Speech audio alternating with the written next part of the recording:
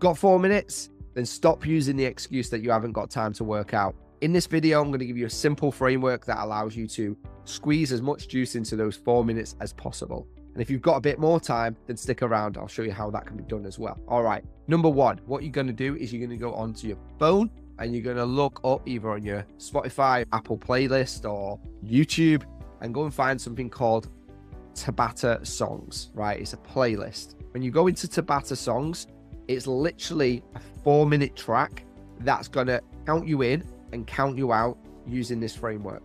So Tabata is 20 seconds of hard work, 10 seconds of rest, 20 seconds of hard work, 10 seconds of rest, repeated for a total of 4 minutes.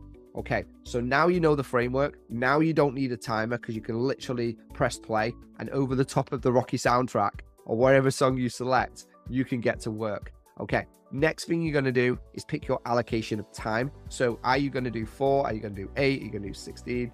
Again, depends on your level of fitness, depends on the amount of time available, but you can use this as a way to mix things up. So you don't have to do the same round. You can, again, change out the exercises to give it a little bit more flexibility and fun as well. All right. Now, the next thing you're going to do is going to decide, are you going to do one exercise all the way through? You're going to do 2 exercises back to back, which you can go from one to the other. Are you going to do 4 exercises? So effectively, you're going to go around that circuit twice because you're going to be doing 8 rounds.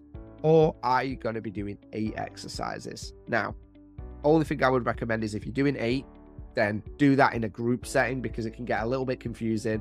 You don't really need to go up to 8. I think 4 is the max I'd go to as an individual. If you're doing it in a group setting, obviously the more, because you can spread out and you can create different stations. Okay, so now you've selected what you're going to do. My personal preference is doing 2 back to back. Sometimes I'll do 4. That's the flow that I typically do. Now you're going to pick your exercises that you're going to follow. So again, I'll give you a few. Burpees, mountain climbers, planks. These are exercises that are also going to challenge your body. And again, you want to make sure that it's increasing your cardiovascular output. So again, getting your heart rate elevated. You don't want to pick something that's nice and simple that you can do at a pace. This is about speed and really accelerating, increasing your heart rate. Okay, so think of things that you can do that are going to get your heart rate up. Battle ropes, medicine ball slams, all of those. By the way, if you want to see a list of my top 20 exercises, just comment 20 exercises below this video. I'll send you the list and you can literally pick from the list. That is it. That is all. So again, you may do 1 round, 4 minutes of work, and that's it. If you're not working out right now and you're telling yourself, I haven't got time, that is BS. And what I would encourage you to do is go, okay, over the average of the last 3 months, I've worked out 0. Therefore, I would encourage you to start out with 1 round of Tabata this week. All right, that's it.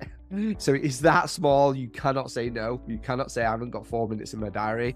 Wake up early, go to bed later, whatever it takes to squeeze in 4 minutes. Do it at your desk right now. If your boss is about, just tell him you're following this video and you're encouraging people to move more. There we go. So again, you have my permission.